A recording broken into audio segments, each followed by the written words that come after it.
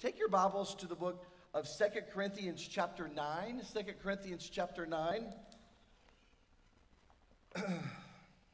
I am not a PSL type of person. I do not like pumpkin spice latte. I'm just going to throw it out there. You can throw a pumpkin at me or hit me, whatever. I like the smell of pumpkin. I don't want to smell like a pumpkin. I don't like the taste of pumpkin. In fact, the only way I can eat pumpkin pie is I want a sliver about that small and completely smother it with whipped cream where there's no taste of pumpkin, and then I can eat it. So if you bring me a pumpkin pie, I'll share it with all the staff, but I probably won't eat a whole lot of it myself. But I do like the smell of it, that we have some fall candles, and we're decorating for fall and getting ready for, this is one of my favorite times of the year. And I love to see the change of the seasons. One of the beautiful things about North Carolina, if you are new to the South, new to North Carolina, it doesn't stay, as hot as hell's front porch. People talk about for the entire year. We have our season that's really, really hot, and you'll end up suffering through. And if you lost power over the last couple of days, I hope that has been restored, and we are not making light of that in any way, shape, or form, but it does get better, and fall is a beautiful time of year. If you have a porch, it's a beautiful time to sit outside and eat outside and have a chance to take in all of the sights of fall.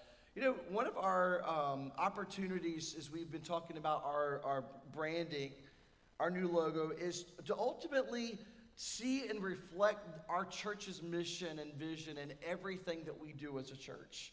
We want it to be something that every time you see the Calvary Raleigh logo, you say, oh, I see that triangle. I'm reminded that we are to declare the name of Jesus and the triangle in the world. I'm reminded that we're on the mission to lead and create disciples of Jesus. I'm reminded of why we celebrate the goodness of God and how we're to connect with the body for growth and how we contribute through serving, through giving, through going. We have a vital part of what God wants to do through his church. And next Sunday, we were supposed to have group league today with all of the people being without power. So many people, even in our church, lost power. How many lost power at some point during the storm? All right. All right, anybody still not have power at your house? All right, anybody still not have power? I was going to say, those are the ones that are sitting all by themselves. I'm totally playing. But if you need a shower, let us know. We have showers here at the church, and plenty of homes where you can take a shower and get clean. Please reach out to us, and anytime we have a storm like this, reach out.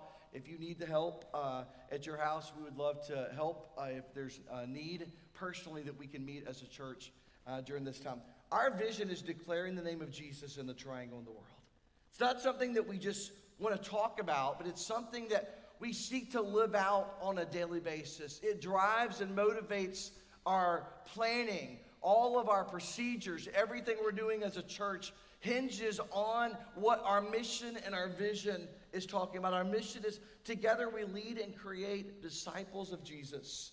That's why we exist. It's why the church has been here for 36 years. And last Sunday, we started looking at the 3 C's of our core values, and we're going to kind of recap those first 2, but I want to dive into that last one today as we wrap up the series, because it's so vital to understand the DNA of how God has uniquely equipped his church. What is our purpose? When you're looking around seeing lights and video and sound and all of the new parking and all the things that are coming in the weeks and months ahead, it's not about building a name for ourselves. It's not so that people come by and they're super impressed with, wow, that church is huge, or wow, that church is, it's not about that. My name's not on the sign. And it's probably a good thing, because maybe it would deter people from coming, who knows. But at the end of the day, it's not about building a brand. It's ultimately about pointing the world to Jesus Christ. It's about pointing our neighbors, our country, the nations, to the Jesus, who is the hope of the world.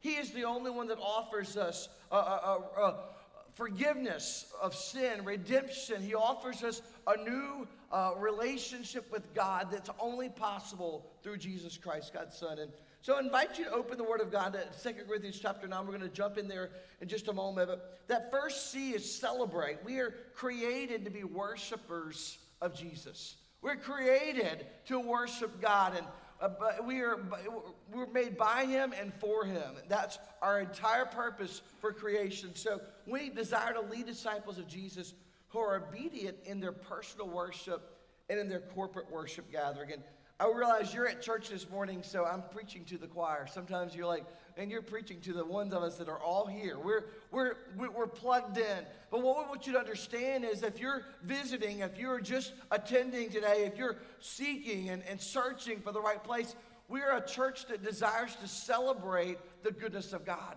We want to celebrate His Word. We want to celebrate in prayer. We want to celebrate on our knees. We want to celebrate through exalting one another, equipping the saints, calling one another to holy living and righteous living. We're desiring to encourage the body of Christ. And it can only happen through corporate worship. We desire to make personal corporate worship a high priority in our lives. And Hebrews chapter 10, verse 24 and 25 says, let us consider how to stir up one another to love and good works, not neglecting to meet together as the habit of some is, but encouraging one another, and all the more as you see the day drawing near. What is he saying? He said the vital part of corporate worship, of celebrating, of personal worship, is lifting up and exalting the name of Jesus and saying, God, I believe you are supreme. You are number one. You get first place in my life above everything else. And why do we worship on Sunday? Jesus rose from the grave on Sunday. But folks, I think it's important to carve out time in our schedule to say, God, I'm making it a priority to be faithful to the house of God week in and week. Do I always feel like going to church? Absolutely not. Anybody else feel that way? Do you always feel like going to church?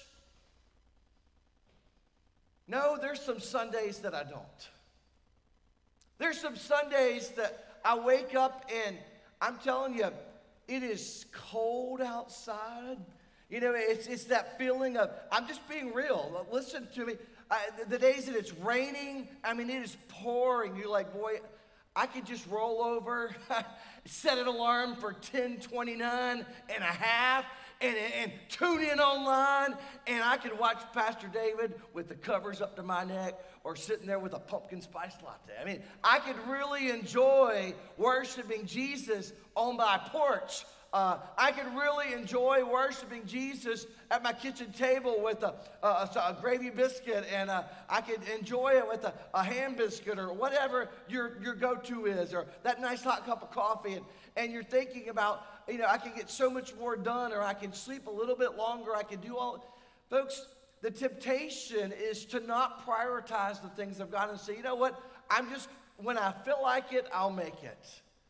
When I have time and there's nothing else going on, I'll go to church. But folks, it's so vital that we prioritize that beginning of the week, that starting off with God, that corporate worship that you can't get in any other setting. And that's the beauty of living in the church age. The beauty of living after the resurrection of Jesus Christ is we get to worship God. We get to celebrate the goodness of God. And one of the huge benefits of gathering together for worship is we get to celebrate His goodness. We get to see all of these people joining the church, getting baptized. We just had a baptism Sunday just a couple weeks ago. We got to celebrate actually the last month, I think it's 8 or 9 that have been baptized. We have more, some that were out of town because of a death, some more that just joined the church that are going to get ready to get baptized. Folks, it's exciting to see what God is doing through His church. I love when these kids come across the stage and the parents, and we dedicate them, and folks, they don't get saved at that point, but it's a reminder that mom and dad are saying, I'm making a commitment in front of God and all of the witnesses of the church. I am going to seek to bring my children up in the nurture and admonition of the Lord. I'm going to seek to teach them the good news of the gospel. And my prayer is that at an early age, they understand that Jesus loves them so much that he died on the cross for their sin. And we want to celebrate those things. We want to celebrate the salvations. We want to celebrate life change. We want to celebrate victories. We want to celebrate and we want to encourage one another when we're downtrodden, when we're weary, when we're worn out, when a storm has hit our yard and there's a tree across the driveway. We can celebrate with you by helping lift that tree and move it. When he was talking about, say to the mountains, get moved, you know? It's exciting to see the church pray. And I'm sitting here staring right at Miss Winnie, but what an awesome picture of faith and prayer, answered prayer, where God healed you of cancer. I mean, and it's so awesome to experience that within a context of a local New Testament church. God is doing miraculous things. We get to celebrate with Pastor Fabio the hundreds of kids that they're ministering to through Compassion International. We get to see what God is doing on other parts of the world. We don't have to, we get to.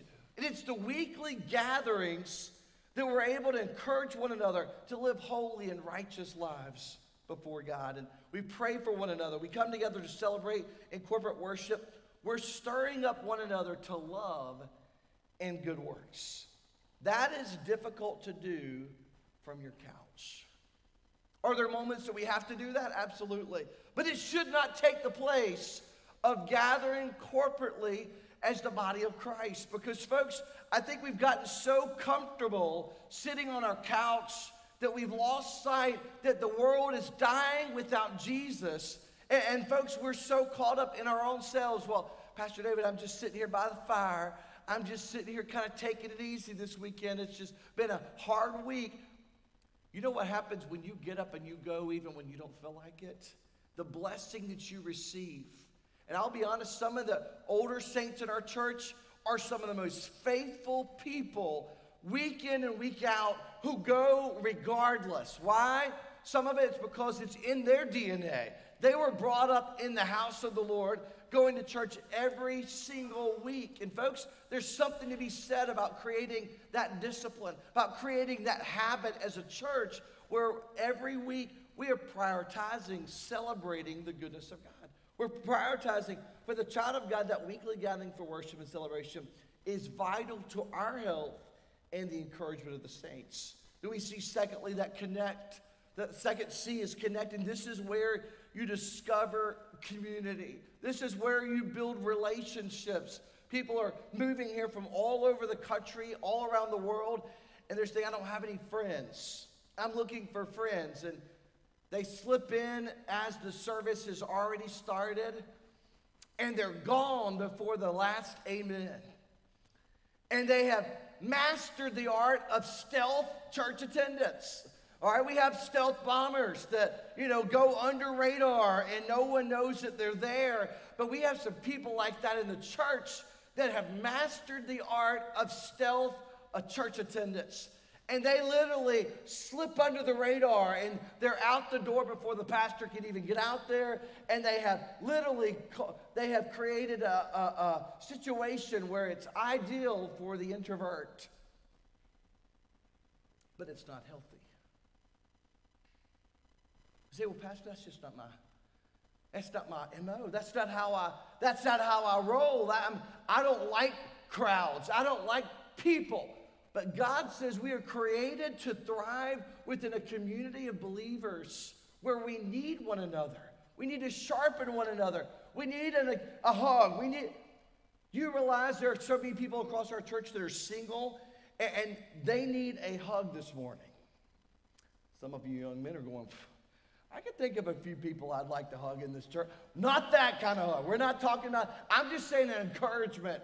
Come alongside of another guy and put your arm around him and say, hey, brother, how's it going this week? I'm praying for, reach out beside another lady and a young mom who's struggling and saying, I want you to know I prayed for you this week. Can I bring you dinner this week? Can I encourage you? And folks, what happens is it encourages us. When we encourage other people, it encourages us because it gets our mind off of ourselves and our failures, our circumstances, our struggles, and we get to see other people in that need. The church is a community where discipleship happens, and it connects as a family. We grow deeper. The real growth happens not in the rows that we're sitting in this morning.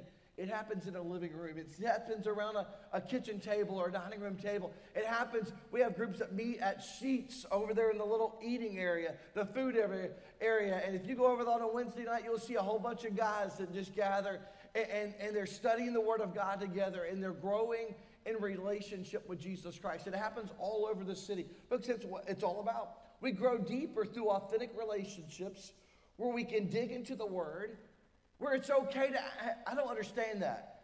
Can we go back to verse 17 again? Can we go back to, I was struggling with that this week. I didn't understand it. It didn't make sense to me. Where you can dig into the Word of God and ask questions, where we're challenged and encouraged, where we pray together. We pray for one another. We offer intercessory prayer. We see God answer prayer, and we grow with other believers. Church, it's vital that we connect. And next Sunday, due to the weather and everybody losing power and stuff like that, we bumped our growth link to next Sunday.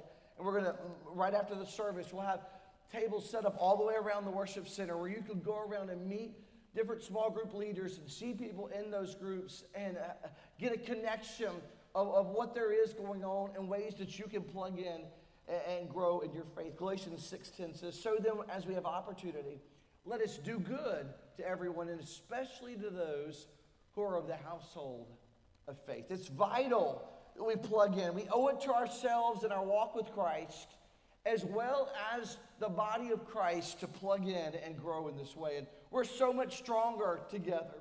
But now we get to that third C of our core values, the word contribute.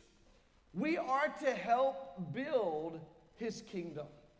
I'm constantly talking about getting some skin in the game. And folks, there's nothing like plugging in and serving and giving and going in a church. Because what happens is, as long as we just sit there and fill up a seat on Sunday and we walk out the door and nothing is taking place in our lives, folks, we are just a spectator. And being a spectator is fun at some degree. There's something about cheering on. I was watching the Hurricanes on my phone yesterday and I pulled out a win and I'm thinking to myself, this is awesome. I mean, jumping up and screaming and we love to cheer on our favorite sports team. But folks, we weren't created to be a spectator in the Christian church. We are created to be a vital, living part of the body. We are the bride of Christ. He loved us so much that he died on the cross. He redeemed us. He saved us to serve, to give, and to go. He's given us a purpose. So after we're born into the family of God at salvation, the purpose of our life begins to take shape. We begin to understand that we weren't just created to work for 30 or 40 years, retire and buy a place in Boca Raton, and just kind of chill for the rest of our lives. So we're like, man, you just like made fun of my whole life plan. I mean, I was going to work 40 years and we were going to move to the Keys. We were going to move to Palm Beach or wherever it is, and we were going to buy a place at the beach and we're going to relax and just kind of chill and coast for the rest of our life. You say, what's wrong with that? That's not the reason we were created, folks. We weren't created to live this life, to climb a corporate ladder, to amass a certain wealth or status here in this earth. And folks, that sounds so much like the American dream, and I'm not putting it down. It's not wrong to desire to have a nice home or have a picket fence with a Labrador Retriever and 2.5 kids. That's not wrong. But folks, that shouldn't be the thing that motivates us and calls us to action. It ought to be a love, a passion, a drive to make disciples of Jesus and to fulfill the purpose, the calling, the vision of why Jesus has left us here on this earth. We must get plugged in. So serving, it's a privilege to serve the Lord after all that he's done for us. We don't have to. We get to. Can you say that with me? We don't have to. We get to. We don't have to. We get to serve the Lord. And what happens is the more we serve, the more excited we get to see the impact that the gospel is having on families and people and individuals all over our city.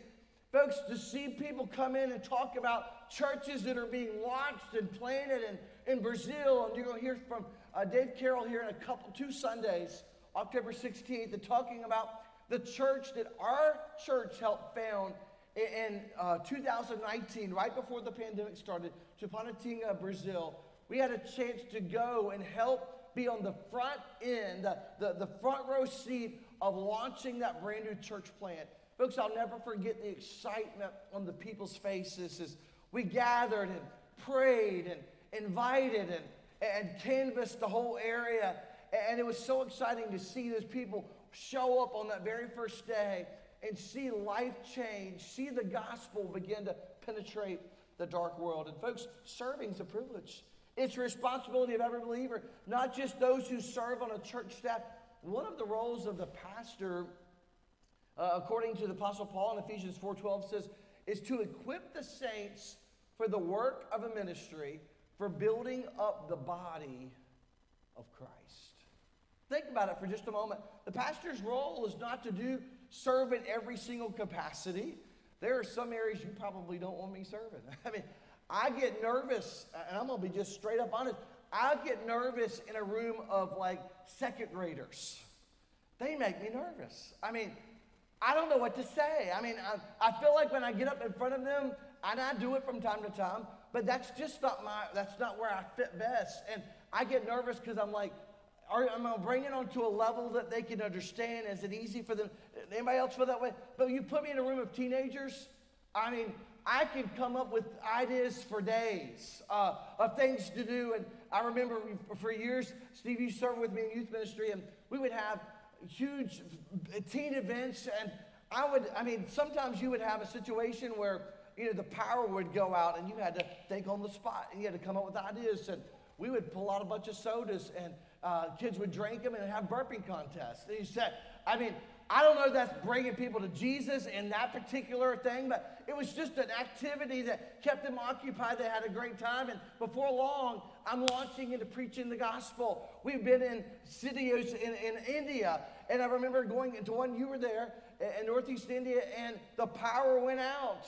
We had projectors. We had everything to show, to sing songs, to show the visuals of the Bible story, and the power went out. You improvise. That's when the Holy Spirit of God shows up. And folks, what happens is as you begin to serve the Lord, the joy of the Lord gets all over you, folks. You start to understand, but I'm just telling you, you got to serve where you're gifted, where God has given you a calling. He's given you a work of God in your life. And the pastor's role is not to do all of those different jobs, but it's rather to help equip the body so that it can function at its full potential. Folks, in fact, when the staff does most of the work, it stunts the growth of the body. So sometimes people have this mindset, you're like, well, that's what we pay the pastor. That's why we have a worship pastor, so we don't have to do that. That's why we pay the youth pastor. He's just supposed to entertain all the kids. Have big activities and lock-ins every once in a while and, entertain them and stand on your head and spin around and do jumping jacks and teach the gospel. And if he knew all that, you're hired. And we think if we hire someone to keep the children occupied, we can have a service without interruption. And folks, that's not the reason that we hire staff. It's not so that they can do all the work, but folks, it's so that we can equip the saints to do the work that God has called us to do. When you take the Next Steps class, we seek to help you discover at least one or two areas where you can plug in and serve the local church. And each and every week we have dozens of faithful volunteers. Even when I roll into the church parking lot, it's usually about 8:15. There are a number of cars already here. Some since 7:30. Getting lights turned on, getting the screens on, getting the sound on, getting everything EQ'd, getting everything ready, tuning up instruments. They're practicing. They're getting mic checks. And they're getting ready to start practicing, getting ready for the service that's going to happen within a couple of hours. And I love seeing the passion that people have serving in the parking lot. You know what it's like? It's fun to stand out there with a Mickey hand on, waving at people as they're coming down the road. But folks, what about on the Sundays it's pouring raining? They still are out there. Then more of your thing is, I've got a big umbrella. Can I help lead you into the church so you don't get soaked? Can we help you find a closer parking spot to the worship center? Can we help you find a visitor space or a handicapped space? And folks, it's a joy that comes from serving Jesus. Joy comes from loving and serving Jesus, others, yourself. See, what happens is, so often we go through life and we wonder why we're not fulfilled. We wonder why we're not happy. You ever meet some of the most angry people claim to be Christians? They're always just a gripe. I mean, I'm telling you, they are mad about something, and if it's not one thing, it's 10 others. You ever meet those kind of people? I'm like, please, for the love of Jesus, don't tell them you go to church here. If you're an angry soul, I knew a person that there was not a restaurant they ate at that there was not something wrong with their food. I got to where I didn't want to hang out with them anymore because I was always I will eat the wrong meals sometimes just not to have to send it back. Anybody else? I mean, I don't want that waiter to spit in my food. I don't want I've worked in fast food. I mean, I got my start right next door at Hardee's. I mean, I remember people coming up after you were closed and demanding you serve them. I wouldn't do that. I've been behind the counter back there. I wouldn't do that. But anyway, I'm not going to go any deeper than that. But at the end of the day, serving is a joy because what happens is God begins to change the focus. Jesus is number one. Other people are number two. And yourself gets in line third. It gives us an opportunity to prioritize what things are important. Well, as you discover ways to plug in the local church and serve, you'll find much joy in knowing that you're helping fulfill the mission and vision of the church. We also seek to partner with local ministries, help meet the needs in our city on an ongoing basis. One of the reasons that we partner with the Durham Rescue Mission is their passion for reaching people with the gospel. They provide food, vocational training, counseling, and more to 400 men, women, and children in the Triangle. We've had Ernie and Gail Mills to our church many times. We've had their victory choir come and sing. And these are people that were addicted to drugs and alcohol and different vices and addictions that had literally knocked them off their feet and caused them to be sleeping under bridges and on park benches. And God got a hold of their hearts. And folks, they're not just offering a handout. They're offering a hand up to Jesus. They're offering a new way, a new relationship. Go on their website and read testimonials of lives that are radically transformed by the gospel. If you can lead people to faith in Jesus, He alone can help them overcome addiction and whatever struggles have caused them to be homeless. The program at the mission offers a 1-year victory program where they go through extensive counseling with trained, seasoned counselors who help them deal with their past so that they can face a bright tomorrow, a future that includes a relationship with Jesus Christ. We have people in our church whose families have been on the receiving end of the mission, the Durham Rescue Mission. And they partner with local community colleges and they help people get vocational training and help them get jobs so that they can support themselves and their families one day. Today, the Durham Rescue Mission has room to provide. If you've never been to their campus, you'll see, beautiful buildings that God has given them because of faithful churches like ours, faithful people like you who support them and help those who are less fortunate, those that are struggling. That's why we partner with ministries like With Love from Jesus. They provide food, clothing, prayer, and hope to over 3,000 people in the Triangle every month. They're meeting needs of people that are struggling just to put food on their table or to buy clothes for their family or to provide furniture. So when you're you're having a yard sale and you know what? I told my wife the other week, we were talking about having a yard sale. It's like, if we never have another yard sale, it'd be too soon. I said, I can't stand sitting out there. It's always, they want to clean out the garage in July or the attic in July. And I'm like, I'm not interested in that. Let's donate it to some place like that who are going to get household items and clothes and things to people in need. And folks, you can volunteer there every single week. Monday, I think through Saturday, between 9 and 2, you can sign up and be a volunteer and help minister to those in need in the Triangle. And they're meeting a real need in our city as inflation is taking its toll on our community. There'll be, in November, we're going to be doing a food drive to help bring food together to provide to them that they'll give out so that as people are gathering for Thanksgiving, people who are less fortunate can have food to put on their table to help feed their family this Thanksgiving. But we go on to not only serving, when we contribute, it's also through giving. Our generosity fuels the mission of God. Hang on for just a second. It requires each one of us to do our part in reaching our mission of leading and creating disciples of Jesus. God has called us to be generous in ways that expand his kingdom here in the Triangle and around the world. We get to be conduits through which his generosity flows. We give because he first gave to us. And our giving shows that we trust God.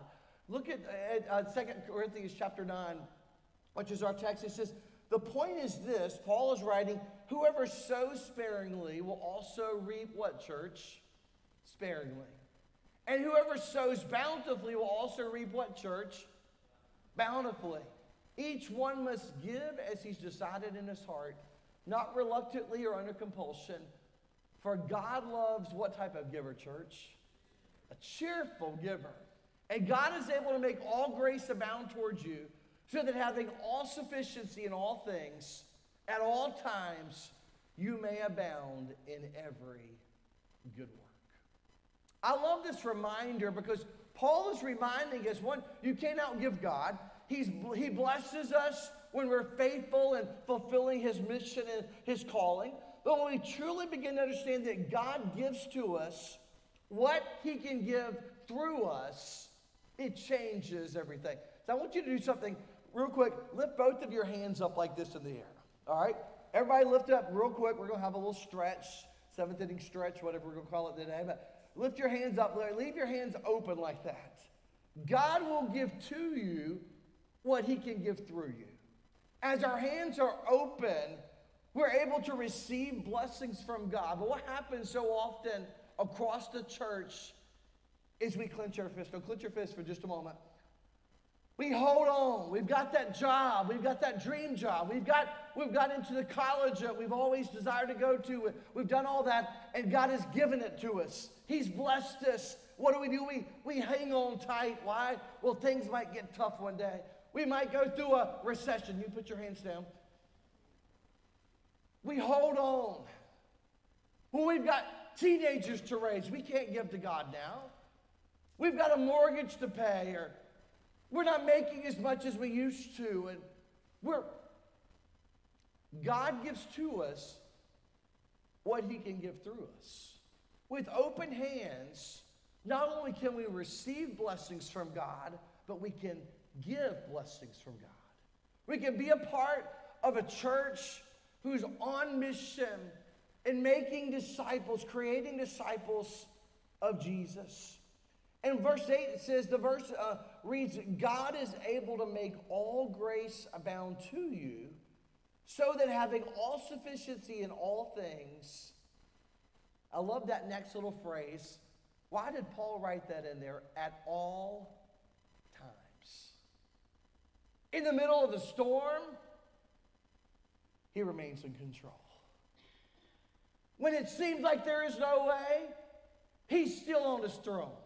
He's still sovereign. He's still holy. He still cares. When inflation is crazy and gas prices get to $4 to $5 a gallon, folks, he's still in control.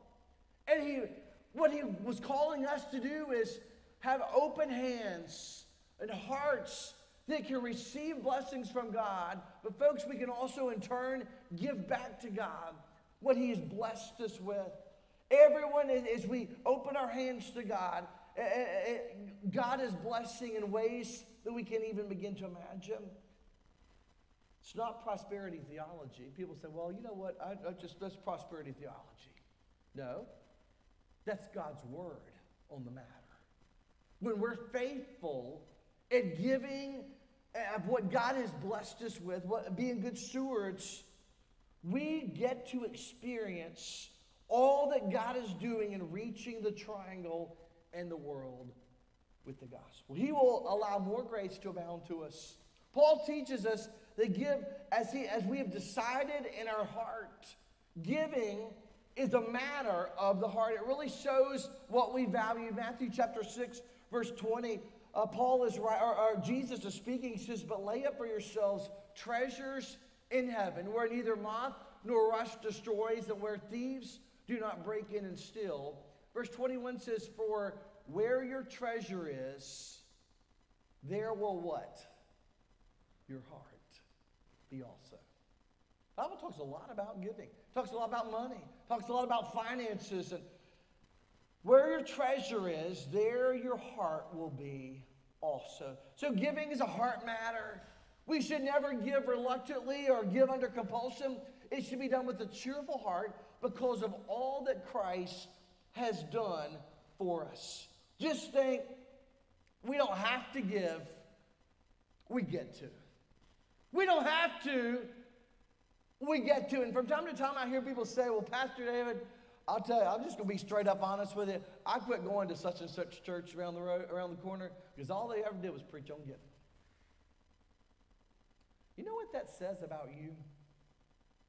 Can we just have the 411? The person who complains about the church that's always preaching and teaching on giving is the person who does not give at all. Hello. When someone tells me that, I'm like, that is the telltale sign of someone who does not give one dime. And folks, those are also the people that always complain about everything in the context of a local church. Well, I'm telling you, I ain't giving one dime over there. You weren't anyway. You weren't anyway. But what it does is, as the pastor is faithful in teaching and preaching, he has to talk about that. Because otherwise the church is stagnant. It's stale. It's not reaching its city. It's not reaching its potential for the gospel. You'll never reach that mission and the vision that Jesus called us to. Folks, they're hoping. People that are giving, they love it when the pastor preaches on giving. Why? Because they're hoping the rest of you start getting involved too. They're like, man, if more people would give, imagine what we could do in reaching Raleigh and the Triangle. Imagine the teams we could send all over the world to reach people with the gospel. And folks, let me think of it one other way. By the way, those same people have no problem paying top dollar for season tickets for basketball, football, hockey. They never complain about paying $25 to park at the PNC Arena. They never complain. They're wearing the jerseys. They've got the hats. They've got all the gear. Never complain about paying $25, $30 a person to eat at the game. No, they're having a ball. But then they come to church and they say, all they ever do is preach on giving. Wait a minute, you just went to Disney. I guarantee you that trip costs thousands of dollars. And every year people will take their tithe money and go to Disney. And folks, my family's all about some Disney. I'm the one that got Disney hands for everybody in the parking lot. But the reality is it should not take away from the mission and vision that God has created His church. He's called us to contribute. He's called us to be on mission. And folks, we can apply the same principle of stewardship to all of life. Because the job that you have, God has given you that job so you can be on mission for Jesus Christ. So the job that you hate, that you complain about every single day, what if you just changed your attitude and said, Jesus first, others second, yourself, that's me, last. And I go in there and realize I'm on mission in this classroom, at this office building, at this sales place, and I'm there for a purpose to make disciples of Jesus Christ. Our jobs, our talents, our treasures, our bodies are God's to use for His glory. And then thirdly and lastly, we're to be going. We ought to be willing to go and share the good news of Jesus with the world.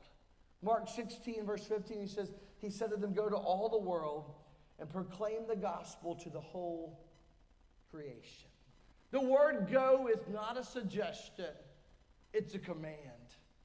He's saying, as you're going across the street, around the road, around the corner, if you're going to Durham or Chatham County or Joco or wherever, as you're going to your various places, you make disciples of Jesus Christ. Not everyone can physically go. In fact, there are some trips that we take, I'm like, you need to be in really good physical condition. India is not a trip for people who aren't able to get moving. I mean, I'm telling you, we don't sit around and watch grass grow and paint dry. We are going to be moving the entire time, so you better get moving. You better be active. You better get good rest and be able to get moving the next day and figure out what it's going to take. But folks, the reality is God has called us to go. Not everyone can physically go to the uttermost parts of the earth, but many of us can. That's one of the beauties of being an American, is having that U.S. passport and being able to travel and take the good news of Jesus around the world.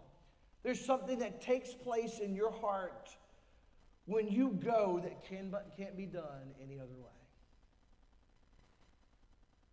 You see how big God's world is. You see how vast his church reach truly is. You see the diversity of the body of Christ. Folks, it's not just us here in Raleigh. We are so spoiled. We're so spoiled. Do you know how many people they could put in a building this size in India? The fire marshal doesn't even go out there. I mean, they would literally have thousands. There wouldn't be chairs. We'd be packed in like sardines. And I mean, worshiping. The first time I got in a conga line in a Baptist church in India, I'm telling you, we had revival. I mean, they were just dancing, and the next thing you know, we were in a line, and they're like, just jump in anywhere. And I mean, I was sitting here going, if our church could see us right now, I mean, it was fun. I mean, it was lit. I mean, they were going nuts, and people were getting saved, and the service didn't even start until 9 p.m. on a Friday night. You try that in the U.S. Well, Pastor, you know, our kids have to go to bed. Wait a minute. You were at the Canes game until 11 p.m. You did a travel team, and your kids were up. Well, Pastor, it's just too expensive. It didn't stop you from buying a new car. It didn't stop you from buying a bigger house. It didn't stop you from... Isn't it crazy the excuses we make why we can't do certain things? It's really about celebrating and prioritizing the things of God, saying, I'm going to make it a priority. I'm making it comical, but the reality is it's a serious nature. The reality is Christ has called us to go. And here in just a couple of months, you're going to have an opportunity to sign up and to go. And, well, you can do it here, actually. We're going to have a packing party in just a few weeks, packing shoe boxes with Operation Christmas Child. We had one in July, and many of you came out, and there are hundreds of boxes already packed. But we're going to do it all over again because we love it. We believe in it. We can't wait to pray over those and help send them out. But then you can go to Charlotte with a whole group of volunteers from our church. In fact, I think tomorrow is the day we reserve the actual time slots. But it's this week sometime. But it'll be coming up here in just a few weeks. You can register and go down on a Friday afternoon and evening, and Saturday, and serve in Charlotte, and you get to go to the distribution center. You get to meet some of the coolest people in the world. I mean, Richard and Kathy have been doing this for years, and they like it so much, they don't go once, they go twice, all right? They go with their old church in Roanoke Rapids, and then they come here with Calvary, and they go there, and what happens is you go and you're packing crates and getting them all set up on pallets, and You know exactly this one's going to Zimbabwe, this one's going to Kenya, this one's going to Brazil. And folks, it's awesome to pray over them. You have people come out and give testimonies that I received one of these boxes as a child and it opened my eyes to the gospel that Jesus loves me. And you can have an opportunity. You don't even have to go to Brazil, but you can help take the gospel to Brazil and sign up for the opportunity. Next Sunday, I'll be preaching on missions, and then the following Sunday on October 16th, we have Dave Carroll, one of the most exciting missionaries I've ever met. And he's way younger than me. And they planted Cornelia Church in Brazil, in Arco Verde, Brazil. Our church got a chance to go there a couple years ago and minister alongside of them. And then they planted a new church in Chupatinga, Brazil, and they already have their own building. They're so on fire for God, and we'll have a chance to see them firsthand. But folks, we're planning mission teams to Nicaragua for next summer in June, that you can go and minister to children and see what God is doing, be a part of a new church plant that Pastor Omar and his church is launching, and be a part of Melissa's work there and what God is doing in Nicaragua Christian Academy, and serve alongside of Pastor Fabio and see what God is doing through Compassion International. We have a medical mission team we're starting to form right now that are going to go to Romania and serve with Pastor Elijah and Claudia. And they serve in gypsy villages in Romania. And I'm telling you, nothing is going to prepare you for what you're going to experience. I'm talking about exciting is not even the word that comes to mind. Administering in one of those villages, one of those contexts, and maybe you're in the medical profession, maybe you're not. We can still use you. And folks, what happens is people are already coming forward and say, hey, I want to be on that team. I want to serve on that team. I want to be a part of that team. In fact, someone just the other day was telling me another person that they knew of and said, hey, they're wanting to go too. Can they get in on this? And I said, we have more people. We can reach more people. We can do more to accomplish the gospel. Get your passport. Begin praying about opportunities to serve. And get ready so when the opportunity presents itself, your answer will be yes. Some of our people that have been on mission teams, they said, Pastor Dave, we kind of got voluntold. We kind of got told we were going to go. Well, God's calling you. If you pray about it, let's just go ahead and say, if you pray about it, Steve, you're going to go. Because he wants you to. He's called us to. Kim, I remember so many of you, the very first time you got a chance, Rick and Wendy, I mean, the first time you got to go on one of these trips, it transforms. Aaron, see, first time you go, it transforms your walk. It transforms your witness. See, what's the application, Pastor David? What are the action steps of our core values? Celebrate, connect, contribute. Let's decide today to make Sunday worship a weekly priority of our schedule. The priority to celebrate will take your personal worship to a new level. It will take your corporate worship to a level that you've never even dreamed. As we join together with the people of God for encouragement and growth. Decide today to make Sunday worship a priority. Determine it's on the calendar. We're going every week. We're going to make that a priority to be in the house of God and worship Him. Secondly, determine to connect with a small group. To dig deeper in your relationship with Jesus and with God and encourage one another. You need it. Other people need it. They need you to engage so that you too can encourage others. See, what happens is sometimes we go because we need encouragement. Sometimes we go and don't even realize that God's using us to be an encouragement. He's using you to be the one that smiles, reaches out and shakes someone's hand, puts your arm around their shoulder and welcome them or thank them for coming. Can I pray for you this week? Can I encourage you? Is there something that I can do to help you or come alongside of you and encourage you in your walk, your witness, in your walk will encourage others who need to step up. And then thirdly, decide now that when the opportunity arises, you will go. Whether it's Operation Christmas Child, whether it's Romania or Nicaragua, whether it's a disaster relief trip with Baptist on Mission, I'm telling you, the storm that's ravaged so much of Florida, it's going to be years of rebuilding. I've always wanted to travel. Why not take advantage of an opportunity to go down and be a blessing to somebody that's faced a disaster? I promise you, as you say yes, God will equip you with the resources. Some people are like, Pastor, my budget's too tight.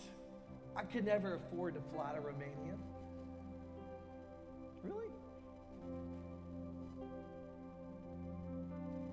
We have multiple people in our church that have flown around the world many times, and some of them have not paid one dime out of their own personal pocket. But God provided exceeding abundantly, above all that they could even think or imagine. And if God wants you to be on one of those teams, He will make a way where there seems to be no way. He'll make a way. He'll equip you with the resources. He'll give you the right words. Sometimes that's through an interpreter. And the ability to handle anything that comes your way as you say yes. Church, together we thrive as we seek to follow the mission and vision that God has given the Calvary Raleigh Church. Let's create disciples of Jesus and declare His name in the triangle and around the world. Heavenly Father, would you speak to hearts this morning?